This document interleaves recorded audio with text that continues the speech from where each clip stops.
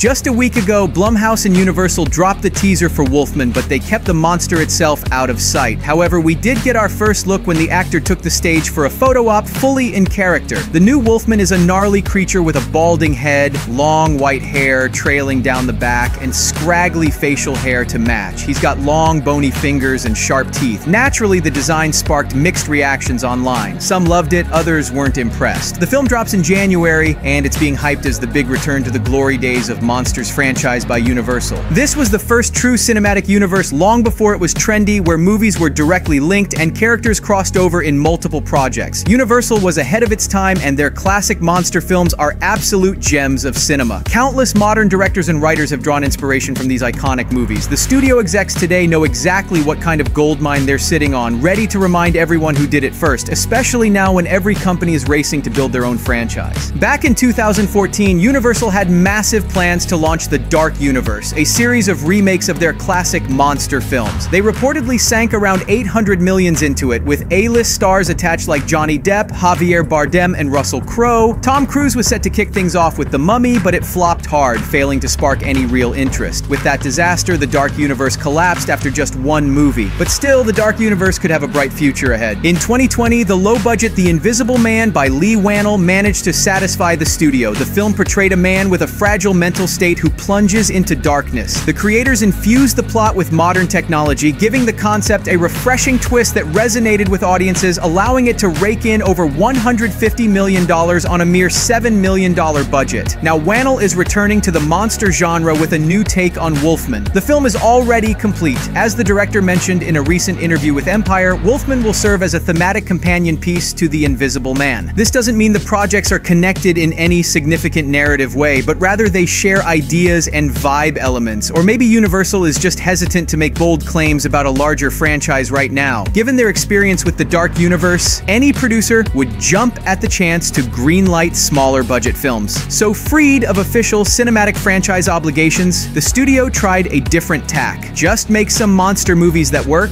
maybe with an up-and-coming auteur. Over time, if audience interest is evident, they could scale up productions and attract bigger-name actors. This kind of strategy was evident to the authors even during the production of Wolfman. Originally, Ryan Gosling was set to take the lead role, but he dropped out of the project. Reports suggest that budget issues were the cause. You can't blame Universal too much. They poured a lot of money into The Mummy and tried to compete with Marvel by making the Dark Universe more fantasy and epic, but it just didn't pan out. However, Lee Wannell's new approach leans heavily into intimacy and realism. Producer Ken Kao explained whether the Wolfman would tie into Universal's previous plans for the Dark Universe. According to him, it's all in the hands of the studio executives. He also compared The Mummy to the MCU, while likening Wolfman to something more akin to Joker or Logan. This means the epic scale and pomp will take a backseat as we focus on a more localized story. The plot of Wolfman will be set in the present day and center around a man from San Francisco named Blake. After his father mysteriously disappears, Blake inherits a remote house in rural Oregon. With his marriage on the rocks, he convinces his wife and daughter to join him for a much-needed getaway. However, their peace will be short-lived. Upon their arrival, they will be attacked by a mysterious creature, forcing them to barricade themselves inside the house. As night falls, Blake will begin to exhibit increasingly strange behavior, transforming into something unrecognizable. His wife will then face the chilling dilemma of deciding whether the entity lurking within their home is more dangerous than the threats that lie outside. This intense setup promises to explore themes of fear and the complexities of the human psyche, setting the stage for a gripping and unsettling tale. Christopher Abbott will take on the role of Wolfman. While all the details of the script are being kept under wraps, it's clear that it won't be fully based on the canonical story. In the original plot, an engineer named Lawrence Talbot becomes the Wolfman after saving a woman from a wolf attack at night, only to be bitten during the struggle. It's later revealed that he's cursed, and each full moon, Larry transforms into a wild, uncontrollable monster. He desperately seeks a way to rid himself of this curse, but the battle with his inner demon and external threats leads to tragic consequences. The very first movie from 1941 takes place in the early half of the 20th century, closer to the 20s. The latest remake in 2010, starring Benicio del Toro, shifted the setting to Victorian England. Yet, in all adaptations, Lawrence becomes the Wolfman after being bitten by a wolf. Expect something similar in the upcoming movie. Filming for the remake primarily took place in New Zealand, which boasts dense forests, rivers, and lakes. The frequent fog, especially in the mountainous areas and near near the coast, undoubtedly worked in the favor of cinematographer Stefan Duccio. This atmospheric setting not only enhances the new Wolfman's eerie vibe, but also mirrors the psychological turmoil of the protagonist. With its rich landscape serving as both a beautiful backdrop and a character in itself, the film aims to create a sense of isolation and dread. Abbott's portrayal promises to delve deep into the complexities of fear and transformation, setting the stage for a fresh yet haunting reimagining of the Wolfman legend. As audiences anticipate this new take, the blend of classic themes with modern storytelling techniques could very well breathe new life into this iconic tale of horror. Stay tuned.